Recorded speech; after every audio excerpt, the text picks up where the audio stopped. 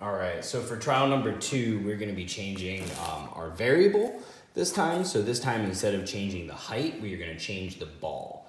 And each one of these balls has a different mass. Remember, that's how much matter is inside of it. I've got 3 different balls here, one in different sizes and masses. First one, small, very small. I'm gonna drop them all from the same height. We're gonna see what happens. That one definitely went in pretty deep, but it doesn't leave a big crater.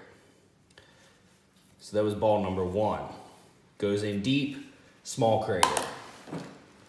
Remember, we are making qualitative, not quantitative observations today. So we are talking about qualities like deep, big, small. Not really gonna bother too much with measuring. All right, so this is my next heaviest ball. It's also a lot bigger.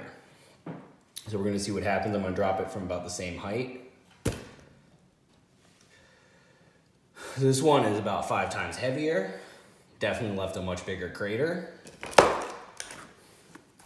But still didn't wipe out all my dinosaurs. Not quite. Now I'm gonna see this time.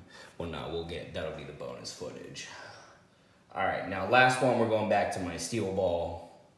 3, 2, 1, boom. This one is the heaviest of all, and if you see, it definitely goes in the farthest. So, the relationship, I want you guys to try to guess what kind of a relationship there is between kinetic energy, mass, and speed.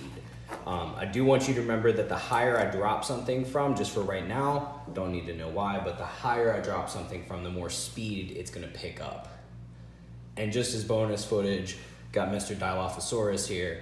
He's looking up at the sky. He's like, where's all this stuff coming from? Ah! I almost got him. All right, let's see. Ooh, almost. Hit a meteor with a meteor. Oh, got him. Dead. Oh. Dinosaurs. This is 65 million years ago. They're all dead. Dinosaur destruction.